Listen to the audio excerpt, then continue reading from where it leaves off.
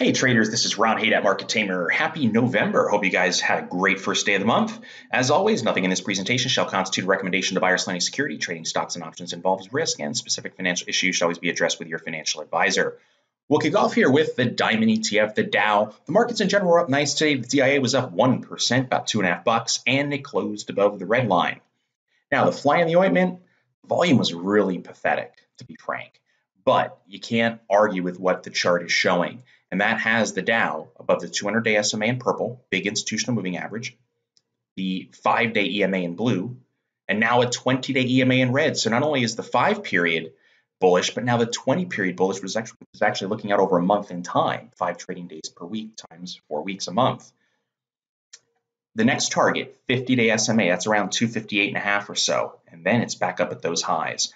So from a trailing stop perspective, something I might consider if I want to be bullish on the market using the DIA would probably be the 5-day right now. I really wanted to stay above there, but with the 200-day coming in right here, I could go to that, but it really can't get below that line because if we fall back below those moving averages right there, that puts these lows back at 245 on the table. So as of right now, I'd say 200-day potential stop target up here. And this is typically the time of the year when the market puts in a bottom. Last week of October, first week of November. Now we have the midterms, the elections coming up. That's putting a little bit of uncertainty in the market, which is also leading to some of this decline.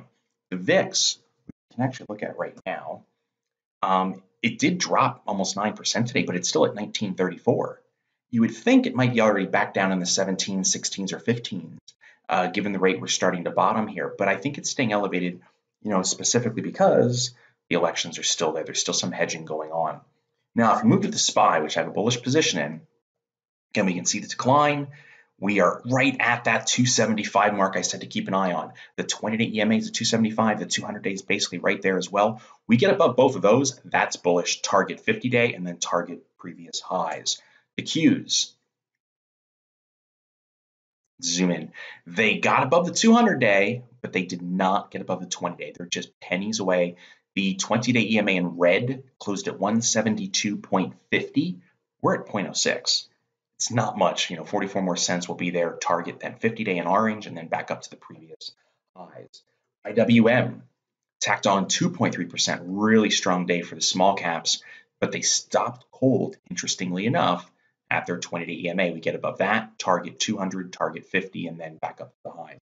Overall, the markets are shaping up in a bullish technical picture. A little bit of caution out there. VIX is still a little up, and the elections are coming around. But right now, directional bearish trades, you're sort of fighting the trend, because the trend now is pointing upward. Let's talk about Apple, and this might influence tomorrow a little bit. I don't think it's going to be that big of a deal, but if I pop open my panel here and I show you Apple, as I do this video, it's about 5:20 p.m. Eastern. Apple announced earnings. They beat estimates, but there's lower than expected iPhone demand, and the future guidance was a little on the cautionary side. So the stock closed at 222.22, and right now it's being bid at 211 something. So we're down about 10, 11 bucks. If I zoom in on a chart on Apple and I try to show you where 211 is, it's right here at that low, just from a couple days ago. So back on, Monday's close, and there's Tuesday. We're right in here. I'm going to say ballpark it at 210. If we stay above 210, we're still in a trading range. Below 210, target gap fill and 200-day. So interesting to see how Apple trades tomorrow. With tomorrow being Friday, the bears had their chance on Monday. Markets are now bottoming. Unless the markets roll over hard, Apple should probably stabilize. From what I read, it wasn't that bad. And, longer term, I'm still bullish on Apple as my personal outlook. All right, let's look at another stock, DWDP. Here is DowDupont. This stock jumped 8% today on huge volume. It did put in a bit of a high wave doji. However, we are above the 20-day EMA in red. Target is now, let me put this over there, the 50-day. Of course, you can go 200-day and then back up to the highs. 67.50 would be the start of the old support, the old trading range.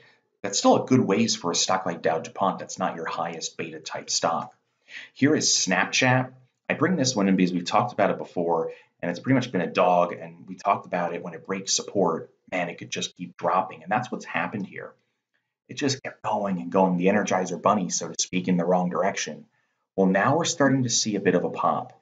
Earnings was here, it gapped down but closed at the highs of the day. That could have been a bit of a capitulation. This is only a $7 stock, so I thought I'd bring something different in. Today's pop was almost 9%. The next resistance is the 50-day. Well, as it stands today, that's basically $8.50. That's $1.30 higher. It's almost 20%.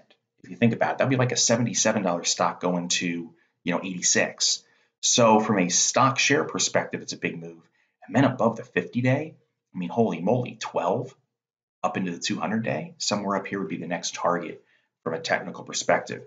Here's another stock to keep an eye on. This is Weibo. We brought this, or Weibo, depending how you want to say it. It almost sounds like that TV commercial. But the stock was up 12% today, and we've looked at it previously, and we said, hey, it needs to get above the orange line. And if you look at earnings, 11.5 at the market open. Now, 11.5 is going to be Monday, but the stock popped today. If this company doesn't have some kind of massive gap up on earnings, there's a long way before it starts finding resistance at $100. That's 50% higher. And then some overhead supply areas. So we're just going to watch this one for earnings. Hopefully it doesn't have that big move higher.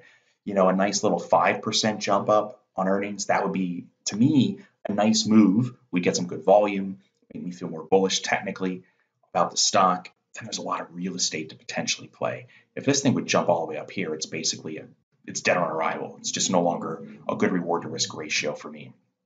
And I'll bring in some casino stocks.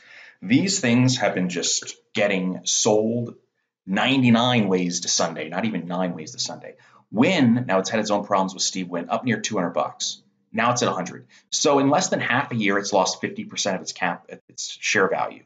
Today's pop, even in front of earnings, which is still 6 days away, according to Thinkorswim, big volume above the 20-day. Immediate target, even in front of earnings, would be the 50-day SMA in orange.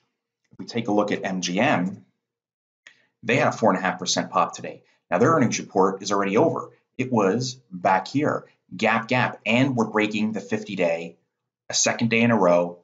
We're basically challenging a previous high. At this point, from a technical perspective, it's really hard not to argue against. It's hard to argue against this stock not breaking out. Let me just draw this. If I take the closing highs, we've broken. If I take the absolute highs, we're basically right on it or teetering on breaking it.